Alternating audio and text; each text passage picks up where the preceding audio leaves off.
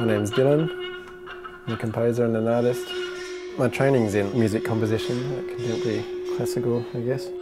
Most of the stuff I do these days involves electronics and lighting, sort of an installation theatre sort of context. So I spend a lot of time either in the workshop or in front of the computer rather than in front of the piano. When I was doing my masters in the States, I had this piece where the soprano just had to have this simple magic lantern that she was singing about. And so I asked a friend who was into electronics and stuff like that, he was also a composer, to help me make that. And then he kind of introduced me to microcontrollers and controlling LEDs, and when I saw kind of what's possible, I thought that was very exciting. And I sort of haven't turned back since.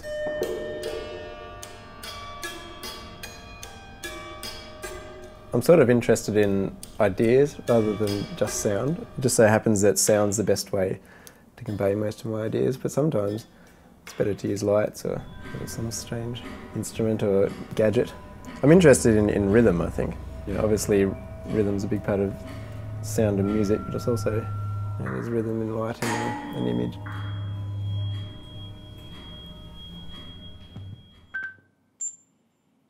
So while I'm here, I'm sort of working towards a couple of projects, or one that's happened, and both of those projects involve a lot of robot or automated instruments. Some are like more traditional instruments, like a mechanical violin, automatically bowed, and other things are less traditional, more percussive things. A little bit of circuit bending and kind of hacking old toys and devices and things like that to make strange sounds.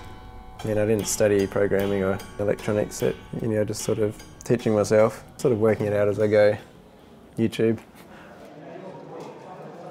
And that's why this residency is so good, because it's sort of time and space to kind of work things out and have things go wrong without the pressure of having a final outcome. I spend so much time soldering cables and troubleshooting a lot of the technical, boring side of things. The idea is the easy part. I've got millions of ideas. But yeah, it's the making things happen, making things work. That's the tricky part, especially when you're sort of just working out how to do it yourself. It's just this strange little hole in the wall that leads to this concrete room. I don't know what it is or what it was there for, but it was just full of stuff and cleared it out, and it's got an amazing resonance actually.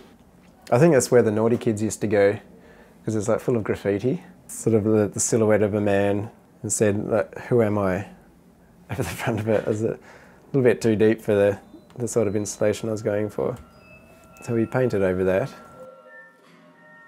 So I'm just making these robot mirrors, or mirrors that I can just control the angle, so that in that space I can kind of reflect light and reflect the violin. Well, I'm hoping that kind of students can come in and can climb up into the space, or maybe just sit on the platform and watch the installation in lunchtime or whatever.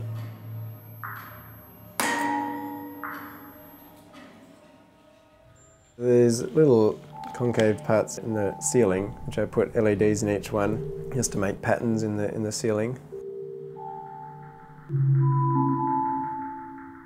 It was cool, but it didn't really work with the violin. Once I programmed it and hit go, it wasn't so interesting. I don't know why, but that seems to be the way I work. I like make heaps and heaps of stuff and then put it in a room and then sort of take it away, sort of like sculpting or something. Like you're carving, like you have all these ideas in here, then you just kind of slowly take them away until there's just one or two ideas left. Sometimes if things don't work how you expect them to, but they do something else, that's always exciting. It's probably the part I get most satisfaction out of, like having an idea, thinking, how am I going to make that work? And then sort of that technical side of things is probably the part I enjoy the most. Every project I learn more and more, which I kind of incorporate into other projects.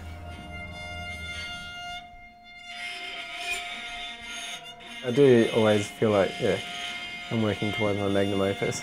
Don't know what that's going to be. Probably pretty epic, or probably not. One of the two.